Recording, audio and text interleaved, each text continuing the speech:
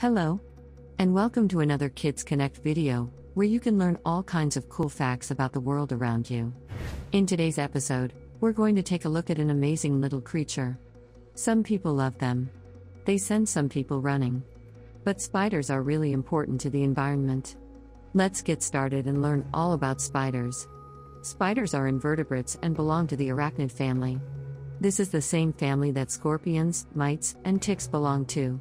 The family is really old, dating back almost 2 million years. Today, there are more than 30,000 known species of spiders. Arachnids are not insects.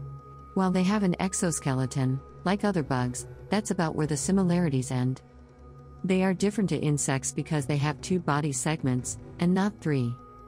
They have 8 legs, and not 6. Spiders also have no wings, like flies or bees. And no antennae, like ants. Some species of spider have 6 eyes, while others have 8. Spiders are generally nearsighted, and use the hairs on their body to sense vibrations and find their way around. Arachnids also cannot chew. Instead, they inject digestive enzymes into their prey using their fangs, and then suck up the digested goo. The name spider comes from an Old English word, spinnen, which means to spin. This is because most spiders create webs of fine sticky silk to catch their prey. The silk is produced in the spider's body, and comes out of spinnerets at the tip of their abdomen, as fine threads. A spider doesn't stick to its own web because it's covered in oil.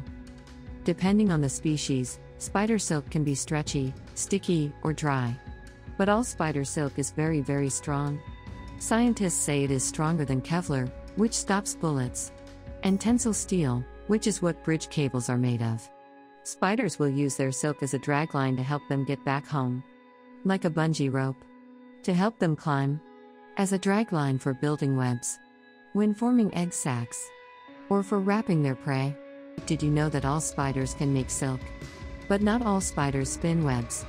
Some, like the funnel web spider, will line a tunnel with silk and lay threads like a tripwire to catch their prey. When hunting, a spider will bite the tangled prey and inject venom to paralyze it. All spiders have venom, but only a few species are toxic to people. The spider will then wrap their prey in silk to store for later while it digests. Spiders are predators and eat many types of bugs, as well as other spiders, which makes them really important to healthy gardens and ecosystems. Some large species of spider can even eat larger prey like frogs, lizards, small birds, and mice. Spiders have their own predators too. They are eaten by birds, reptiles, fish, and other spiders. A gruesome enemy of the spider is a spider wasp. It stings the spider so it is paralyzed and drags it into a burrow. The wasp then lays her egg on the spider so the baby has food when it hatches. Speaking of babies, spiders are oviparous, which means they hatch from eggs. A male spider is often much smaller than a female spider, and mating is dangerous business. If the male is not careful, the female will catch and eat him. He gets her attention by gently tapping on her web and carefully approaching. If mating is successful, a female can lay up to 1,000 eggs, which are protected in a covering of silk. Some spiders will carry the egg sac with them, while other species will hide the egg sac somewhere safe. After 2 to 3 weeks, the eggs will hatch and spiderlings will emerge. Their mothers do not look after them, and they have to fend for themselves. It's dangerous being a spider, especially since so many people are afraid of them. But there's no need. Spiders are more afraid of you, and will run away if they get the chance. Let's look after spiders and let them look after our environment. That's it for today. If you enjoyed this lesson on our 8-legged friends, visit KidsKonnect for all kinds of facts and fun worksheets on topics like beetles, butterflies, worms, bees, and more. Don't forget to like this video and subscribe to our channel to be the first to know about new content.